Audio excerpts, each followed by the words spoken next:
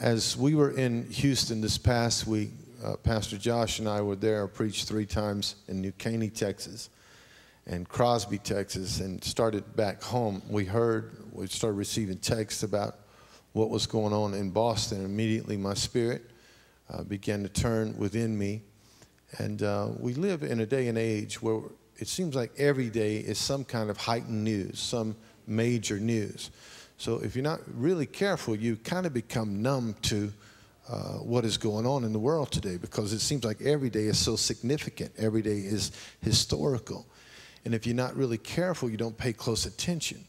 And when I originally heard that something happened at the Boston Marathon, I kind of listened, and then, you know, Josh and I were listening to music, talking about different things, and we just kept going. Then I kept receiving texts, and then we began to research it, you know, on the internet ourselves, and begin to see what was transpiring. And I really became nauseated, I'm sure as you did as well, at this awful attack with these Boston bombings. I began to think about this month in particular, historically, especially in America.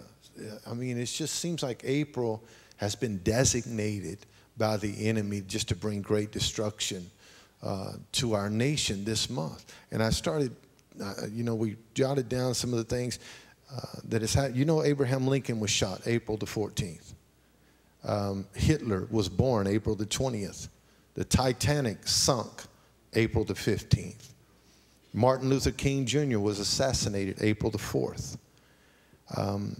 The Waco burning with Koresh, David Koresh, was April the 19th, 1993. The Oklahoma City bombing, I'll never forget that, April the 19th, 1995. I was at the Azusa Conference in Tulsa, Oklahoma when that happened. The Columbine shooting was April the 20th, 1999. The Virginia Tech shooting, April the 16th, 2007. Just last year, the BP oil disaster was April the 20th, 2010. 50 years ago this week, Martin Luther King Jr. penned a letter from a jail in Birmingham, Alabama, in which he wrote the words, and I find this to be very prophetic: "Injustice anywhere is a threat to justice everywhere." As I began praying about where we are, I really began to be challenged about some of the significance of the details that I saw transpire on Monday and the things I've seen transpire since then. Today was very prevalent. Today was very significant in the transpiring of all of these events, in that we saw something happen between the president and the Congress today that really brought a side out of him that I've not seen before. And it is really a sign of how divided our nation really is. And I don't know about you all, but that really, really concerns me. As a matter of fact, I pinned something on my Facebook the other day that offended some people, and I didn't mean to. I simply stated that the nation I live in is not the nation I grew up in. And I just talked about that this nation faces different challenges. It has different agendas and different directions. I didn't mean anything offensive by that. It's just a fact. My generation, when I was young, we didn't face terrorism. We didn't have to deal with that. You know, the worst thing we had to deal with was gang fights in high schools and the KKK versus the Black Panthers, and that was about the gist of it, you know, other than we were having war outside, you know, the Vietnam War, all of that stuff. But, you know, this whole terrorist homeland attacks, we never heard the words homeland security. It's a new day. I said last week, and I'll tell you again, the day we live in, when we were young, you had to, you know, push certain buttons to watch certain things. Now you have to push certain buttons to make sure you don't see certain things. And it's a new, violence is rampant. It's an interesting time that we're living in. And as I began to think about some of the events that transpired, I began to think about terrorism is a horrible thing. It is a horrible thing. And I wrote this down. I told Pastor D when I walked in, I said, man, the Lord spoke to me all the way from the house to the church tonight. And as soon as I ran in my office, I had to get the pen and write some of this stuff down. And here's what I heard. Terrorism is an attack on trust. Terrorism is an attack on trust. And then I heard this. Trust is the trellis on which relationships grow. Trust is the trellis on which relationships grow. If there's anything our nation lacks, it's trust. Trust and respect. We have lost trust and we have lost respect. We've lost trust in our government. We've lost trust in our churches. We've lost trust in our schools. We've lost trust in our families. And the child of the lack of trust is a child of disrespect. And if I see anything in this generation, in schools I go to, in places I attend with young people, there's no respect. There's no more yes, ma'am, no, ma'am. That's unheard of. That's Chinese to this generation in America. To say Mr. or Miss, that's foreign to this generation.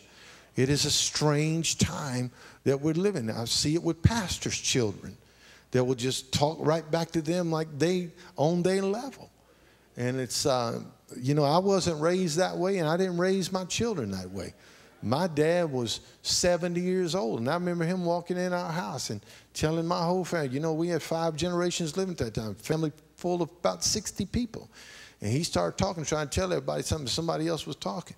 Man, he clapped his hands and said, hey, I'm talking right now. And, you know, when my dad talked, E.F. Hutton listened. You know, because he demanded respect. He was the dad.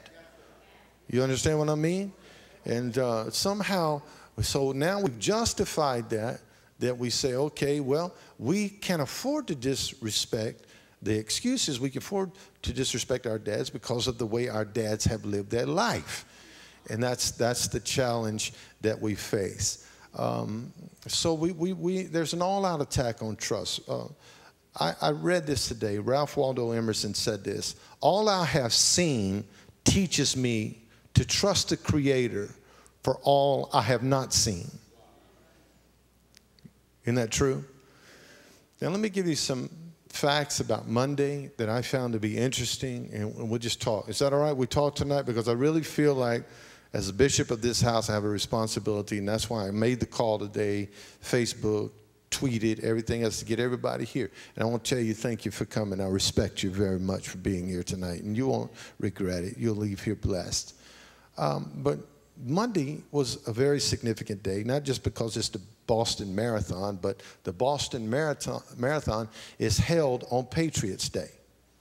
Now, we know about that, but Patriots Day is really the celebration commemorating the first battles of the Revolutionary War. And isn't it interesting that we started this year and our theme was revolution, that we believe that God was about to bring a revolution to the earth. So here these attacks occur on Patriots Day being the day that we commemorate and celebrate the first battles of the Revolutionary War. The Revolutionary War is very simple. It's the war that said we want independence. Now we want our freedom, right? And as I began to research it, I found it to be very interesting that on this day, Patriots Day, they moved it to the third Monday of April now of every year. It used to be designated for April the 19th, but they moved it to a certain day, third Monday of every year, so everyone would know and they could run the Boston Marathon and all of those things. But I find it very interesting that even today, Pastor Norris in Lexington, they at 6 o'clock in the morning and 9 o'clock in the morning, they actually reenact the trail of Paul Revere. And Paul Revere, of course, was the patriot that devised the strategy of using lanterns, light, to warn the Minutemen about the British invasion. And I thought that was very interesting. Then as I began to study what a patriot is not only one that is dedicated and loyal with love to his particular country, but the word patriot is derived from where we get the word patriarch or father. It's very akin to the word lineage in the Greek. It has to do with loyalist, or the synonym is loyalist or loyal to the lineage. It has to do with father. Now I say all that to say that when this thing transpired, one of the first details that emerged from this horrible tragedy was the name of the young man who was the first victim that transpired, or the first death of this bomb. And he was an 8-year-old boy. And I won't say his name, but you all know who he is. But how it happened. It was when his father crossed the finish line. This boy ran out of the crowd, hugged his father. And his father was tired from the marathon, sending back to his mom and his sister to the crowd. And his father continued to walk in order to calm his heart rate down and catch his breath. And when the boy approached the mom and the daughter, the bomb went off and it killed the boy. The greatest symbol, I was thinking of this today, what greater picture of trust is a little boy hugging his father? When I think of an image of a little boy hugging his dad for finishing, everything about that picture says trust. Julius, my grandson, today, when he hugs me, I feel his trust in me. I watch him hug Justin, and I see the trust. He totally trusts his dad. I remember when Dustin was a little boy, it was a different hug. When he hugged me, it said, "Dad, I just know you have me." Can I tell you, I really believe there's an all-out attack in this hour on trust. I really believe that. I really believe, because here's why. If you lose trust, and that's why I'm real threatened by whatever's going on, and I don't know all the details of it, that the government would think about taking off of our currency, "In God we trust." I think that's a bad day, y'all. I need you to clap right there. That's a bad day. That's a bad day. And so, you know, I thought about that little boy, and I thought about that hug, and I thought about how that represents trust.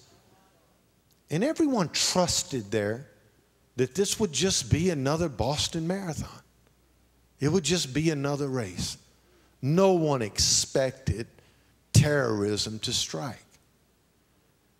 And I've learned since 2001 to despise the word terror. I don't like it in any shape, way, or form, and you shouldn't either. Are y'all hear what I'm telling you? Psalm 91 says this: "He that dwells in the secret place of the Most High shall abide under the shadow of the Almighty." He says, "I will say of the Lord, He is my refuge and my fortress. My God, in Him will I trust. Surely He shall deliver you from the snare of the fowler and from the noisome pestilence. He will cover you with His feathers, and under His wings shall you trust. His truth shall be your shield and your buckler. You shall not be afraid for the terror." You shall not be afraid. Watch the wording. "For the terror by night." He didn't say it wouldn't come. But He said, I'm going to do something in you that when it does show up, and this is why I thank God for our nation. And I'm going to say it again. I bleed red, white, and blue. I'm going to make that clear. And we don't know if this is domestic terrorism or international terrorism, but it don't make me no difference. I thank God for my nation. I thank God for my country. I thank God for the United States of America. And if you don't like our country, go live in the country of your choice. But if you live here, love it here. Can you say amen to that? And I love my country. I love my country. Even when I don't agree with everything, I still love my nation. Amen. His truth will be your shield and your buckler. Terrorism is the unlawful use or threat of violence against persons or property to further a political or social objective. It's usually intended to intimidate or coerce government, individuals or groups. Now this is the thing, or to modify their behavior or their politics, but specifically their behavior. So the motive of terror is to get you to act different. The motive of terror is to get you to change your behavior patterns, to get you to be afraid all the time, not sure about being in big crowds, not sure about getting on buses, not sure about getting on planes, not sure about going to big events. That's the motive of terrorism. Let's bring that down to you personally. You don't war against flesh and blood, but you war against principalities and powers and rulers in the heavenly realms. You war against spiritual authorities. And let me tell you, the enemy loves nothing more than for you to live a life full of fear. For you to be captivated and captured in your present condition, not trusting God to make your situation bigger and even better. He wants to keep you paralyzed in your condition and afraid to move forward. Can I tell you, the enemy is a lie? Paul told his son Timothy, he said, God has not given you the spirit of fear, but he gave you the spirit of power, love, and a sound mind. I need you to bump your neighbor and tell them, I trust God. Amen. I trust God. Amen. So the purpose is to intimidate or coerce the civilian population, to influence the policy of government by intimidation, to affect the conduct of a mass of people or the conduct of government again. The official definition says that terrorism is calculated. So terrorists generally know what they're doing. Their selection of a target is planned and rational. They know the effect they seek. Terrorist violence is neither spontaneous nor random, and that's the same way the enemy acts. Terrorism is intended to produce fear and destroy trust. By implication, that fear is engendered in someone other than the victim. In other words, terrorism is a psychological act conducted for its impact on an audience. So you know what I say? You know what? I don't want it to happen anywhere. But if it's going to happen anywhere, you know what? They mess with the wrong place. I do know this about Boston. Boston is a tough city. Everything you know about Boston says we tough. You know, I mean, all you got to do is think of Mark Wahlberg. Boston's a tough place, man. And I can tell you the resilience of that city represents the elasticity of our nation, that when we are stretched beyond measure, we have the ability to bounce back and say, bring it on. And I can tell you right now, Boston will come back. Boston will be strong. You know what stood out to me is the attitude of the Bostonian people.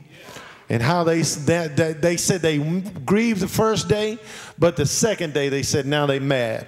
And you know what? You can do with that what you want to, but that's how I feel too. I mourned the first day, but the second day I was mad. And I said, you know what?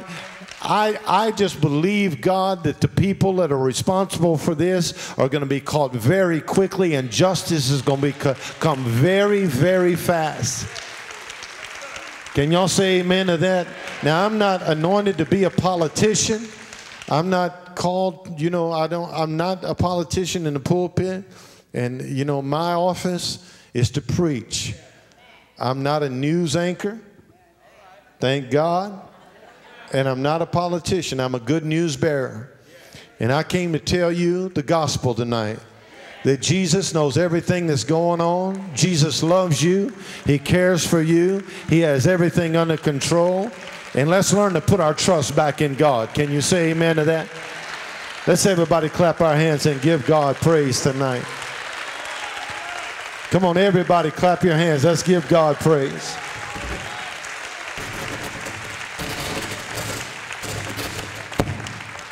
Amen. Trust God where you cannot trace God. Trust God where you cannot trace him. Do not try to penetrate the cloud he brings over you. Rather, look to the bow that is on it. The mystery is God's, but the promise is yours. I will say of the Lord, he is my refuge. He is my fortress. He is my God. In him will I trust. A refuge is a shelter. It's a place to flee for safety.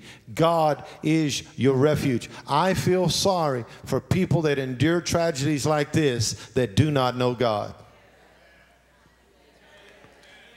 That's why I'm thankful for people that do know him, because in times like this, we know, get to the house of God. Flee to him for safety. Flee to him for protection. Can you shout amen to that? He is my refuge and my fortress. It literally means he is my strong place. You cannot tell us we can take a hit like this and not be weakened. It takes the breath out of us. But guess what? We have a place where we can go to be re-strengthened by the Savior of our soul. We have a place we can go to receive courage and confidence from the God we serve. I prayed for you today, and I said, Lord, don't let fear enter in on my people. Lord, do not let mistrust invade the hearts of our people. Let them trust in you like never before. For a people that trust in God shall conquer, and they shall prevail, and they shall be restored, and they shall return to promise. How many of you believe that God is going to use this to strengthen our nation? Amen. He keeps us. If you can't believe he keeps your secrets, why do you believe he reveals his to you? Trust him. I trust him because I've told him all my secrets, and he ain't tell nobody.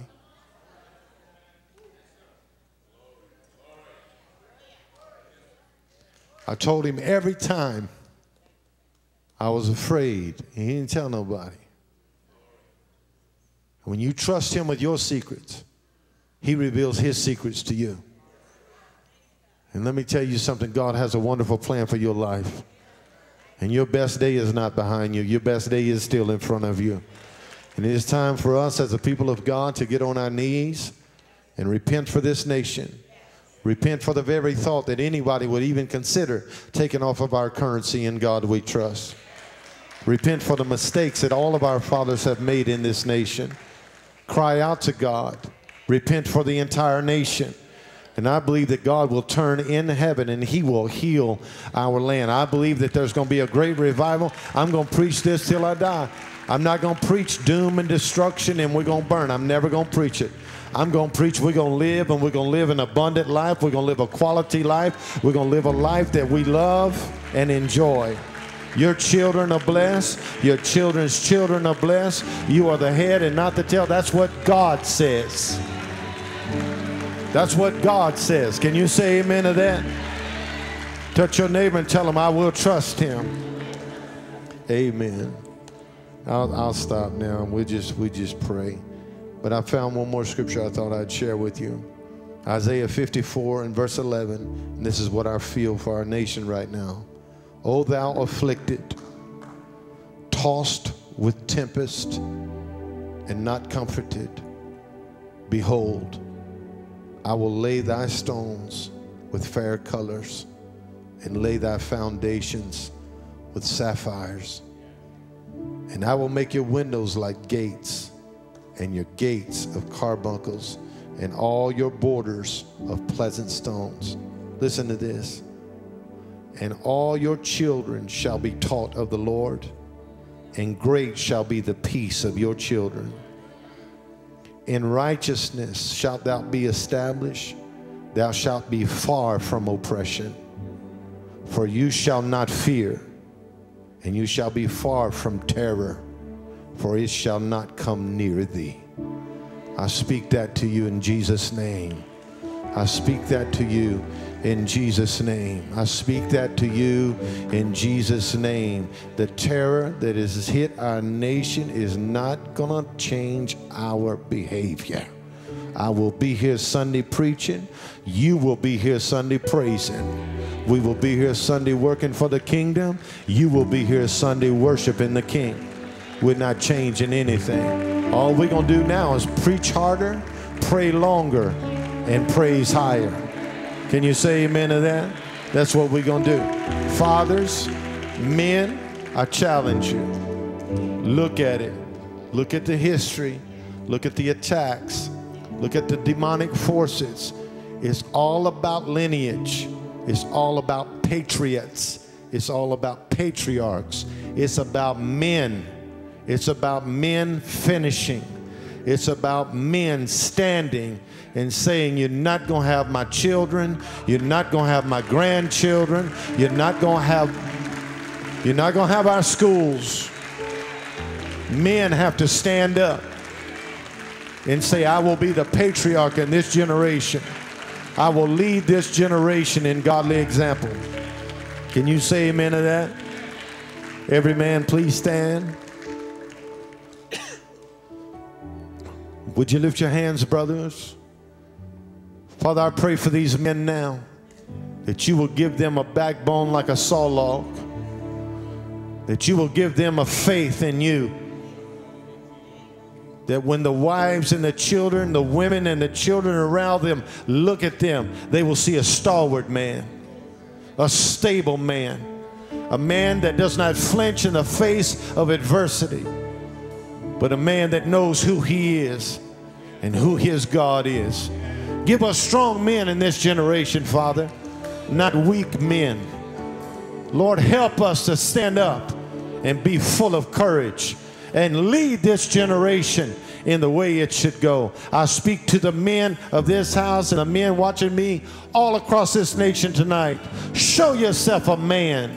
Show yourself a man. Show yourself a man. Stand up in this storm and show this nation what men of God look like, what men of God act like. Take your mantle, take your position, and be a man of God in the name of Jesus. In the name of Jesus. I need you to turn around and hug 2 or 3 brothers and tell them we got this. Be a watchman.